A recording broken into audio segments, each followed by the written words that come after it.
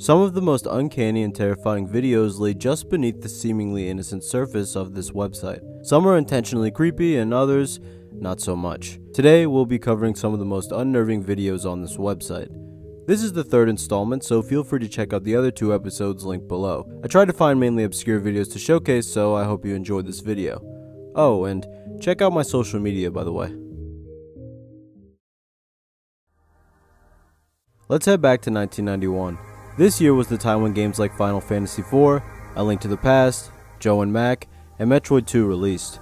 This was also the time when a very familiar blue hedgehog would blast onto people's TV screens for the first time. Oh, what's this one? Oh, this is Sonic the Hedgehog from Sega Genesis. Hey, look at these radical colors, huh? Wow, Sonic's fast, too. No. It wouldn't be long until this lone blue hedgehog made a name for himself, with the game selling 15 million copies and Sonic becoming Sega's new mascot. Over time, people would also begin to document their playthroughs by uploading recordings online. Almost all of these recordings were seemingly innocent. I mean, it is Sonic after all. So when a video called Sonic 1 Green Hill Zone All Acts was posted onto YouTube, nobody batted an eye. Sega!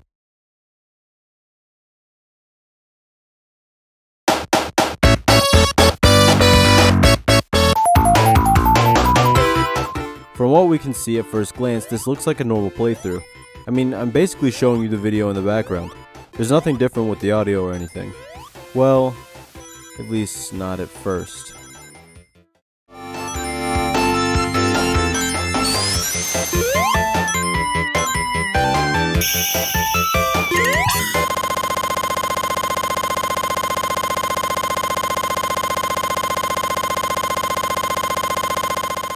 Alright, well, that wasn't normal, obviously.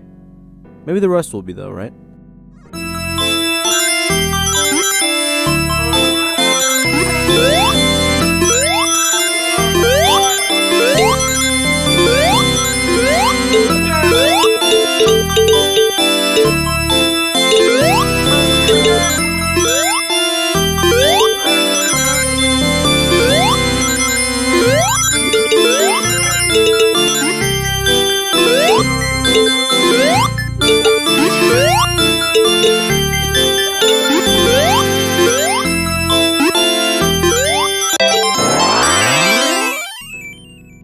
I don't typically play entire clips, but this one in particular needed to be shown in its entirety because I genuinely don't know what's being said in the background. The CC is just automatic, so subtitles don't help at all either. If you happen to figure out what they're saying, feel free to clarify it for everyone below. The second level is virtually normal. They play through it, die, and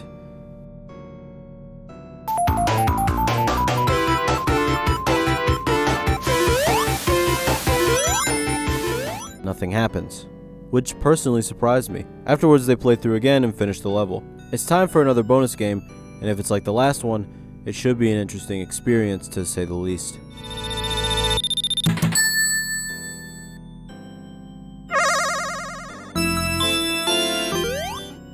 So, we can't see anything that's going on, and there's also a human face, so that's cool. After the ending finishes, something odd happens at the start of the next level.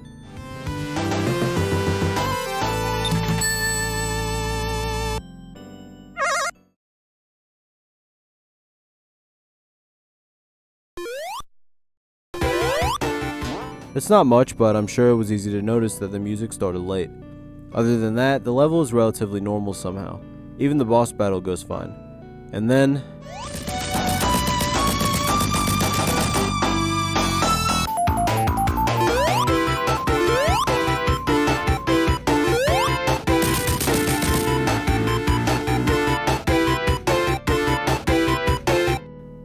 everything goes silent.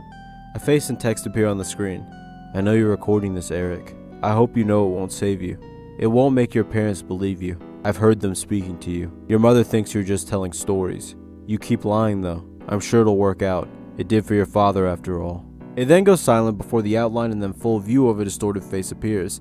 The audio sounds like distorted screaming. I'm guessing that this is Eric's father. Really all I have to say about this is that it seems interesting, and you can check the video out in the link below. Poochie and Pansy is a name that I'm sure you've heard before.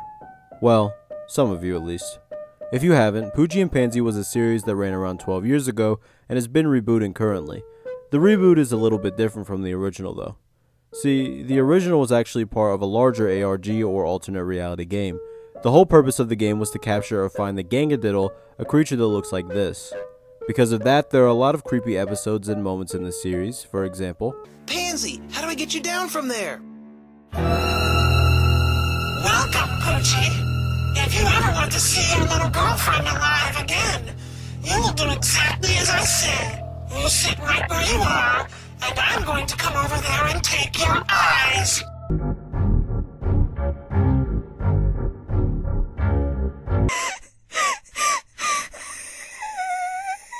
Remember, what's on TV is real. When you go outside and look at the rest of the world, that's what's make-believe. So don't be scared.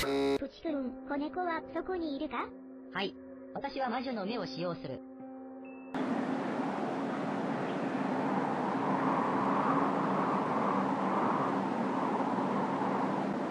Despite all of the creepy moments I've just shown you, one video stands out in particular to me.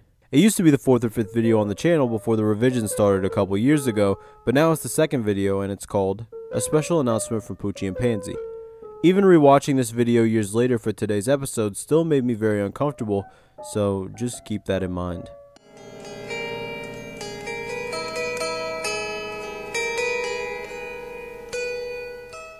The video begins with Poochie, Pansy, and the witch standing in an open field while Poochie begins to speak. At this point we can already see some video distortion, but it's the next section that gets really intense. At least, for me that is. The music in Poochie's voice slows down as the characters on the screen distort, getting more and more terrifying as a reversing noise in the background gets louder and louder. If you're confused as to why the witch in the background turned into a hooded person with a white face, don't worry, it just has to do with the ARG. The noise continues as we see multiple images, first a mask with a finger sticking through the mouth, which was first seen in Poochie and Pansy Part 3. We then see the witch and an image of the same area we saw before in red and black that says, "You are alone." This was also shown in Part 3. Next it shows an oddly distorted clip of seagulls on a car.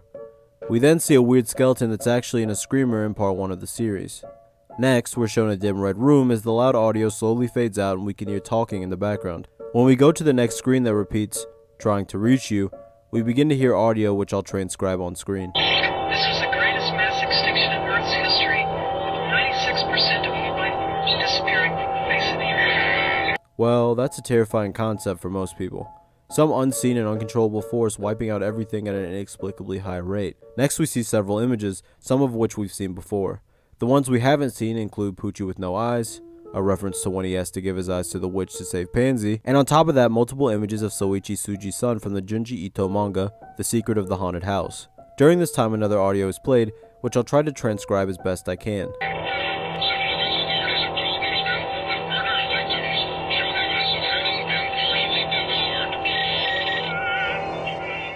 After this, the person continues to walk down the hallway as the music becomes more and more distorted. It flashes back to that same red and black background and says, "All dead." Even though Scaretheater already did it, I may make a video on the series for fun in the future, but for now, I'll leave it there. Cursed YouTube videos used to be more of a thing a few years ago than now. For example, we have videos like Mariana Mordegar Glesgorv or The Grifter, videos that would allegedly cause very negative adverse effects to the viewer. Considering I watched both years ago and I'm still fine, for the most part, I guess that these curses aren't actually real. However, that doesn't make the videos any less creepy. Actually, they can still be pretty unnerving with or without the cursed backstory, which leads into the supposedly cursed video I'll be talking about here today. This is another one I watched years ago and so far nothing has happened, but still I'll only be playing small snippets of the actual audio to avoid cursing anyone in the audience. It starts off with a high-pitched laughing noise as a drawing of two figures holding hands are shown. Soon, a chanting begins in the background under the continuous laughing noise. As the video switches to a picture of flowers, you can also hear some type of haunted moaning in the background as well. As the picture gets distorted, the laughing almost turns into a high-pitched wail of sorts. It then switches to a picture of Pennywise that flips back and forth before going back to a field of flowers, one that zooms in multiple times itself before distorting. During this entire time, the high-pitched laughing continues. It then zooms into the face before zooming into even more flowers. During this time, the laughing changes into a melodic chant of sorts. And then it switches into the picture of a clown and the audio goes absolutely ballistic. When it finally calms down, it switches into multiple pictures we've seen before, and then the audio gets even more insane, increasing louder and louder until the video stops. To me, this video is obviously not cursed at all. I don't even think it's necessarily scary more than it is loud, although some of the noises are pretty creepy. This just seems like another video purposely made to be scary, but what do I know? Last video I made was a video on Lavender Town Syndrome. You should watch it. But I also say that because I'll be covering possibly one of the first iterations of Pokemon game-based analog horror. And since I do want to get more people into the Pokemon content on this channel, why not cover it? Pokemon Cyan is a video by the Alchemian that was released this month on the 7th. The description of the video reads, "My grandma and I recently cleaned out my brother's apartment and I found this weird cartridge. I don't know why he had it, but it looks like some weird ROM hack. This is just a little bit of the gameplay of the starting town and first route. I'll be posting more soon."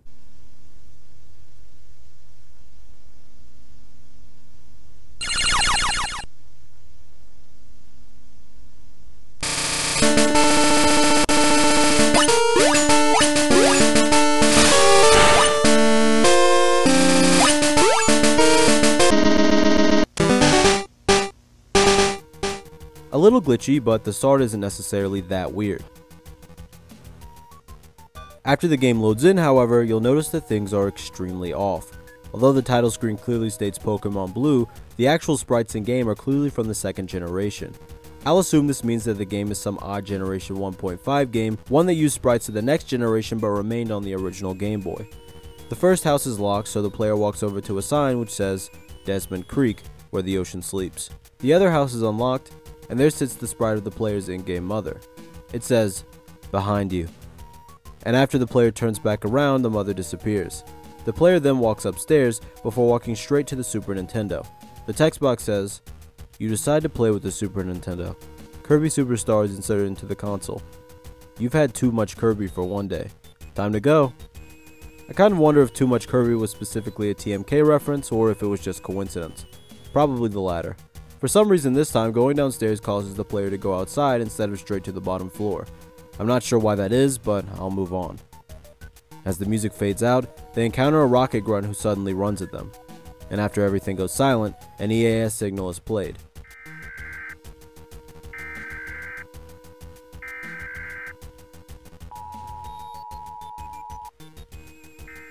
The person it's playing for is Damian Reeds. This could be the brother of the player, but I doubt it since they said they cleaned out the brother's apartment, implying that he owned it and therefore making him an adult. But maybe this actually represents either the brother kidnapping someone or that the brother was kidnapped as a child and introduced into a new family. The screen goes black and everything stays silent for a bit before the player is finally put into a new area. This place looks like the top of a tower, considering the room shape and the staircase at the bottom of the screen. The player is somewhat transparent and slides around like gold in Lost Silver, signifying that the character has passed away. Considering that the rocket grunt ran up to the player earlier, it's likely that this character represents Damian. Maybe he is the brother after all. He walks up to a grave that says, "R.I.P. Damian Reeds, 1983 to 1999. This of course means that Damian Reeds ended up living around 5 more years after he initially went missing. When the player attempts to go down the stairs, a text box pops up that says, "You can't leave yet." Suddenly the sprite of a girl trainer appears before the screen turns into static. During this time, text appears on the screen saying, "Don't cry, I will fix you." It's hard for me to know exactly what this means, but I guess it's reasonable to say that these quotes are likely from the kidnapper to Damian. Maybe the cartridge is just haunted, but that doesn't seem like what this is. Either way, check this video out for yourself and feel free to subscribe to their channel.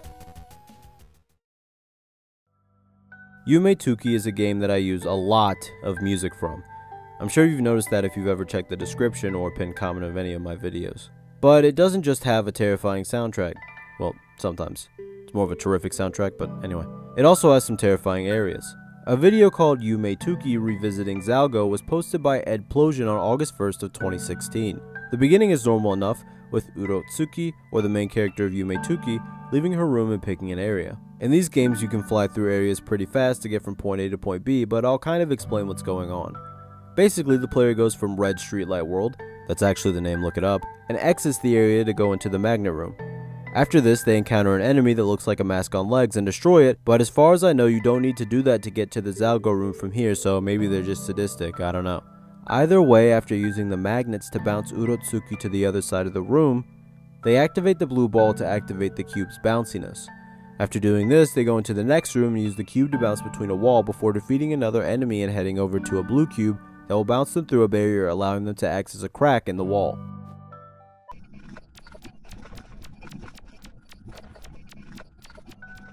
After this, they encounter a creepy face with extremely distorted music playing in the background. Eventually, some type of voice comes in as the face continues to morph and distort.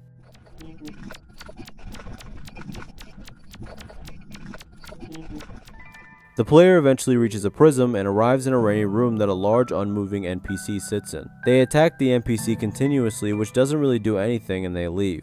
After that, they head home and show off the new wallpaper that interacting with the NPC got them. Maybe I'll do more Yume Tuki content in the future, but that's all for now.